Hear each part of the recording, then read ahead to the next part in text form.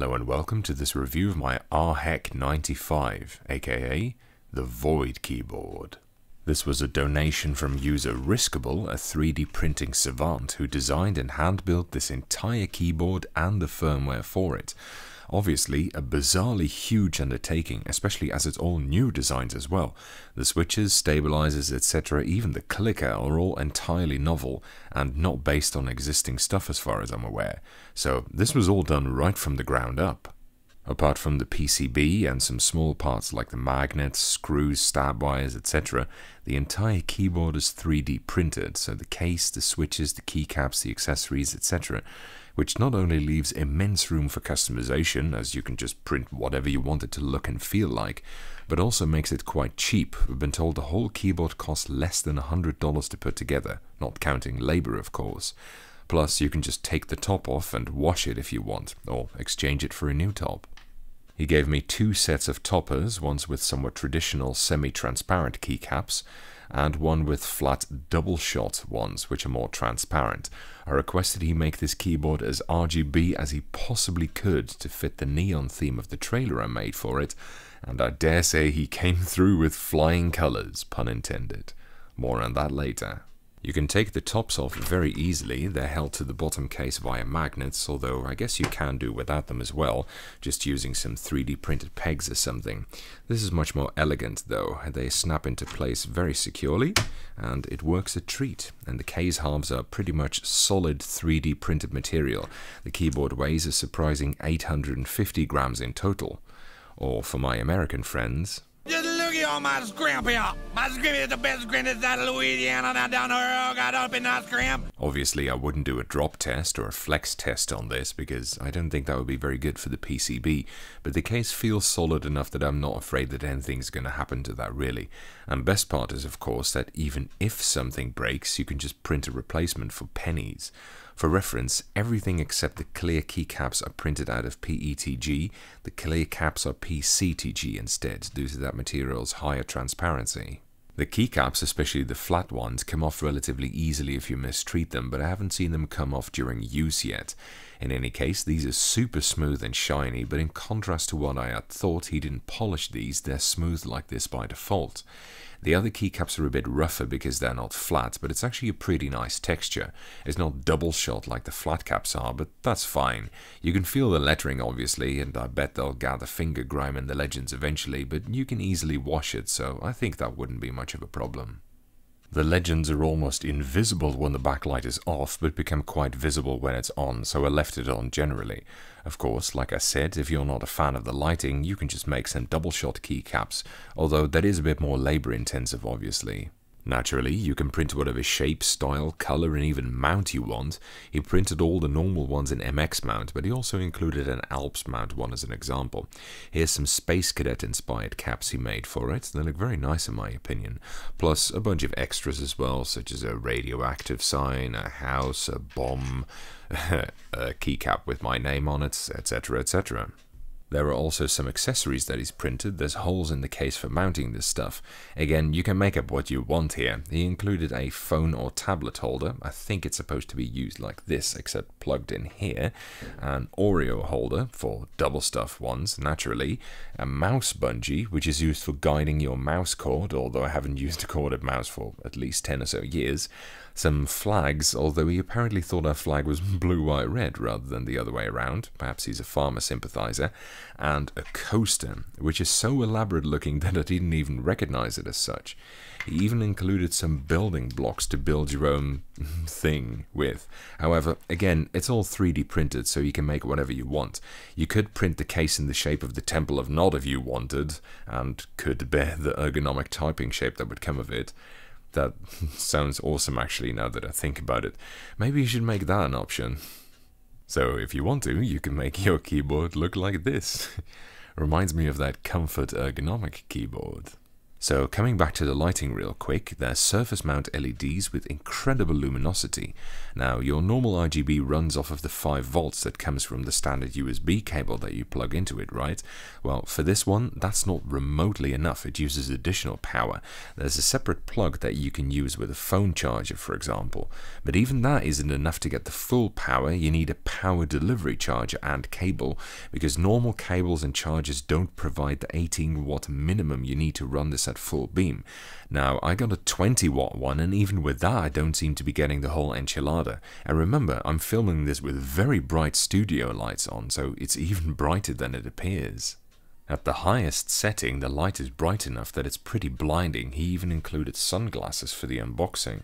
I've been told that at full beam, with all white light, the keyboard gets to a toasty 42 degrees Celsius, which means that it doubles as a nice hand warmer.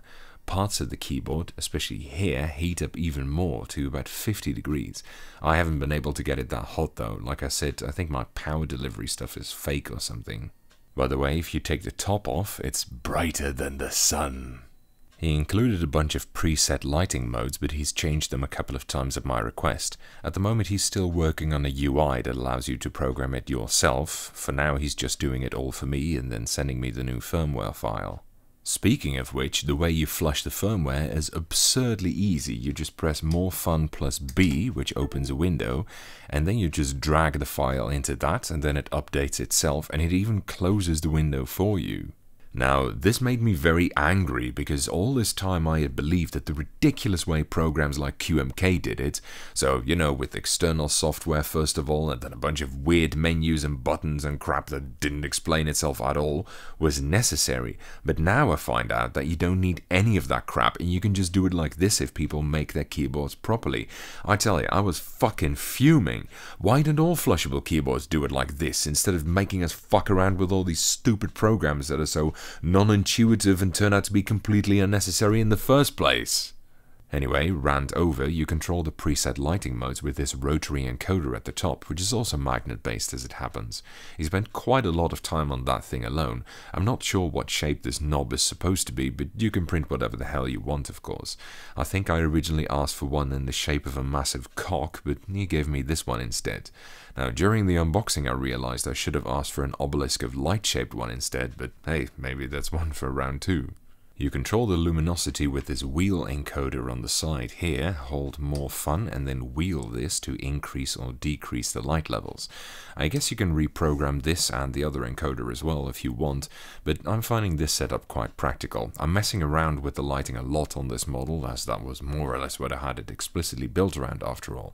I mean, I'm not one for backlit boards generally, but if you do go RGB, do it well, I'd say.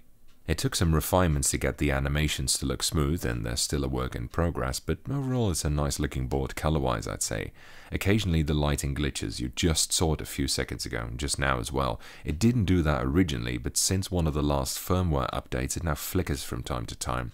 Again, I think it might be because of a power thing, but I'm not sure.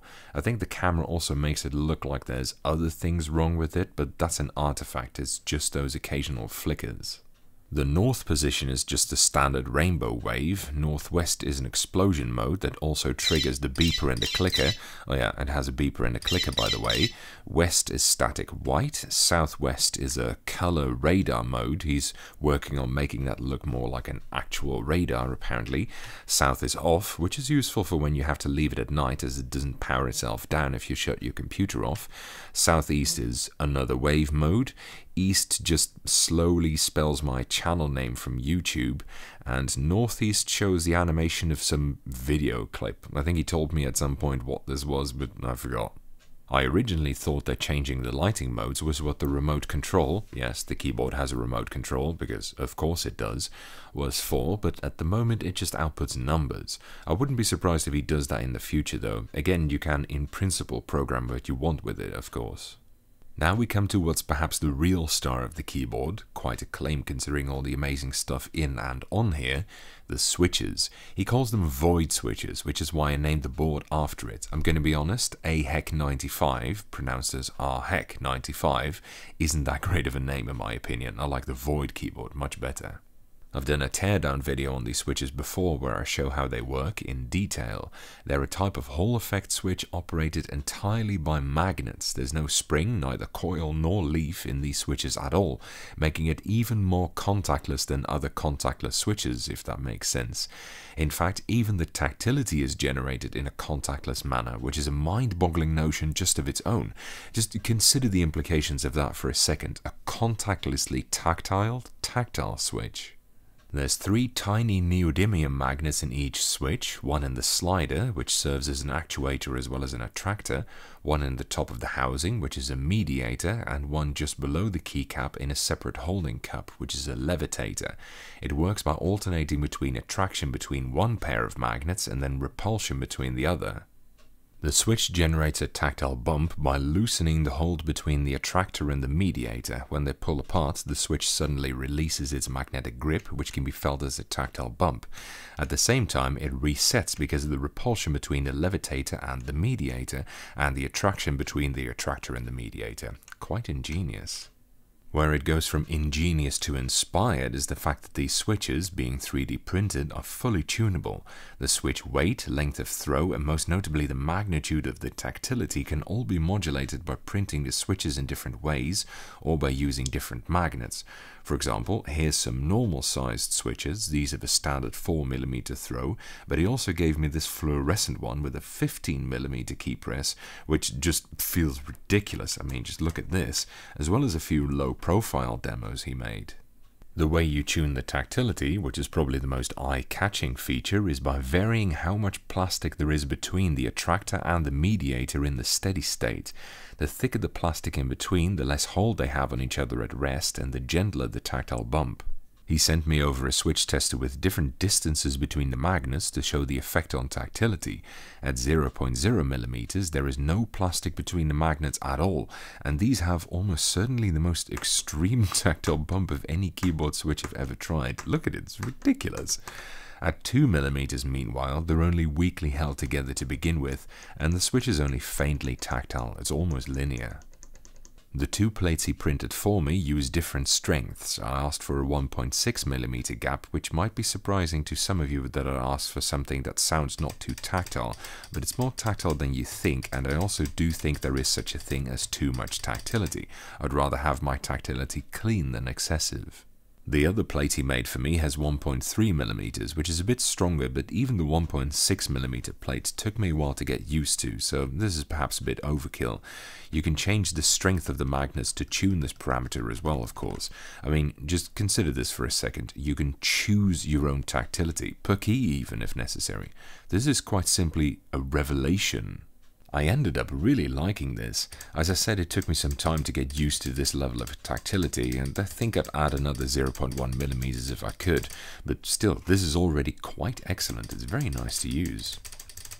Without a buffer spring, the tactile bump is by definition limited to being at the very top of the throw in this design, but it's very clean feeling, and that's the most important thing, I reckon. I mean, I like Alps tactile switches not because they're super tactile, because they're not. I like them because they feel clean and sharp, and not rough and undefined like Cherry does it. These switches are the real deal in terms of tactile feel. They're perhaps the only clean feeling modern tactile switches that I know of that aren't based on rubber domes. And yes, stuff like Zelios and any other modded MX platform switch is not clean feeling. It's just a variation on an inherently crappy form of tactility in my opinion. Of course, one foreseeable problem with these switches is smoothness. Although I don't know much about 3D printing, everything I've seen of additive 3D printed plastic like this isn't smooth, it's rough. There's voids and unevennesses, and that's not good for switch parts. See, when a switch is said to be contactless, it's not truly contactless, of course. It just means that there's no friction between the slider and the contacts. In this case, there aren't any contacts to begin with, and there also isn't any friction between the slider and the spring as well, because it doesn't have one of those either, but it still has friction between the slider and the housing. It'd be very hard to make a switch that doesn't have that, because there'd be nothing to give it stability. It is possible to print things very nice and smooth. The flat keycaps are a prime example of that. Also, in these tall switches you can see that the flat face of the slider is very smooth, but the rest, which is rounded, is not. I guess having a better printer would be useful in this regard as well. However, while the surfaces aren't as smooth as those keycaps, it's not bad. You do, however, notice a little bit of binding on off-center key presses. It's not huge. In fact, I can really only trigger it on freestanding keys because I can't press the keys in the main area sideways enough to trigger it. So it is really pretty minimal, but it is there. I think this might become less of an issue with better printing methods, or you could even lubricate them, I guess. In a way, it's not really a property of the switch itself. On normal key presses, it's not as smooth as some of those modern contactless linears out there, but it is a lot better than I thought. It's of course quite difficult to make tactile switches smooth to begin with, even though this has contactless tactility, which I'm sure helps. In fact, the whole notion that it's tactile to begin with helps with smoothness, as tactility generally causes you to gloss over any unevennesses, and this board is definitely tactile enough that it will be difficult to detect a lack of smoothness even if it were there, I think. This is also why I focus especially on smoothness on linear keyboards, by the way. The stabilizers are also a novel design. They still use a wire like traditional stabs, but include magnets above the wires. There's a couple of reasons for that. Apparently this does slightly help with stability, but also it helps to preserve the tactility in stabilized switches. Typically they lose some of that. Furthermore, it adds a bit of additional weighting, and most of all, it helps a lot with the sound, as it more or less completely eliminates stab rattle. So this is a nice touch actually, and again, it's contactless, so it doesn't impose any additional friction. As I mentioned, it also comes with a clicker. It's enabled by default, although you can disable it by just unplugging it from there. Even this is a novel thing. It's an external clicker, much like you often see done using solenoids, but instead of that, it's actually a relay which you constantly engage between when you press a key. I think it originally toggled between off and on between key presses, so you get one click per key press, but it would have two different key press sounds. Now it toggles between on and off in the same key press, which means it clicks twice per key press, up and down, but the sound is consistent. I must say, I think this is a very ingenious design, and it works well too. Plus, I think it sounds surprisingly satisfying. Just the same, it isn't as well integrated into the keyboard, it's just hanging around like this. The PCB is the one component other than the magnets and a few other minor parts which are not 3D printed, and it's almost certainly the most complicated and most expensive part of the whole keyboard. Thankfully, he supplied me with an extra one so I can show you around it. This one comes without any of the components, of which there are a fair few, as you can see. Each switch has as many as 7 solder points, and even then the board is hot swappable. The holes in the PCB are mounting points for the bottom part of the case. There's only a few through board solder points, and most of them are for the sockets and plugs. Complicated as it is thankfully labeled with what everything is, such as the matter translation array, magneto reluctance capacitor, lattice deplanaration oscillators, subatomic encabulator, gotta have one of them, sonic screwdriver, multiversal compass, etc. I'm surprised he didn't label the LEDs blinken lights. The back's got funny shit all over it too, like do not machine wash, dry humor only, and a whole list of nutritional facts. He even signed my name on it. I guess when you design something from the ground up, you can go to town like this. As if everything I've said so far wasn't enough, the back of the PCB also reminds one that this is actually an analog keyboard. And yes, it has adjustable actuation. I think he set it to about halfway the travel, which is fine, especially with switches this tactile, but really you could choose at which point it actuates, and that is a really, really nice feature. I've already done a lot of videos about that. It's held to the bottom case, which is 2 parts by the way, with a bunch of pegs and screws, and although it's not mega secured in there, it's secured enough, I think. It sags a little bit when you pick it up from one end, but considering the only securing backplate is the PCB itself, I guess that's to be expected. That's also why I didn't want to do a drop test. From what I understand, the cost of custom PCBs ramps up pretty quickly after this size, which is the main reason why he went with a compact form factor. Now, thankfully most of the keys are here, including a delete and a print screen button. I guess he must have noticed from my earlier videos that I use those keys a lot. Plus, of course, there's a set of macro keys above the F keys which you can program stuff into. I think I only asked him for some page up and page down keys, which are otherwise missing from the layout, and those are very useful for things like Tarkov, but that's about it. The layout is pretty complete otherwise anyway. Overall, this is a fantastic keyboard. Just think of how much new ground this thing breaks. It's incredible. I really think that this has the potential to go all the way, even if it's not the copycat crap most people prefer nowadays. Especially considering its legitimacy in the tactile department, this really is something people should keep in mind, I think. And remember, you can choose how tactile you want it, which is just amazing. And if you're not happy, just print some new switches with a different tactility and slot them in. They're hot swappable anyway. It's just so brilliant on so many levels. Anyway, that's it for this review. Thank you for watching. I hope you enjoyed it. And following are 2 typing demonstrations, one with the clicker on and one with it off. Happy holidays.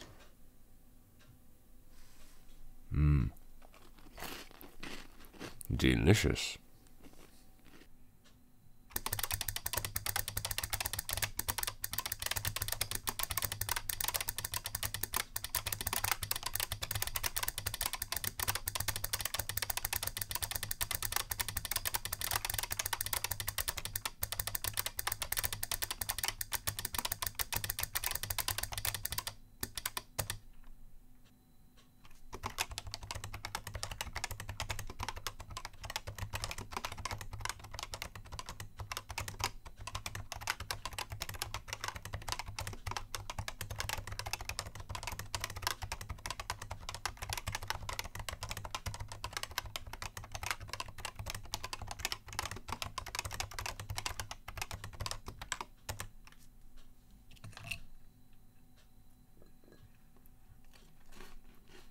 Seven out of 10, too many calories.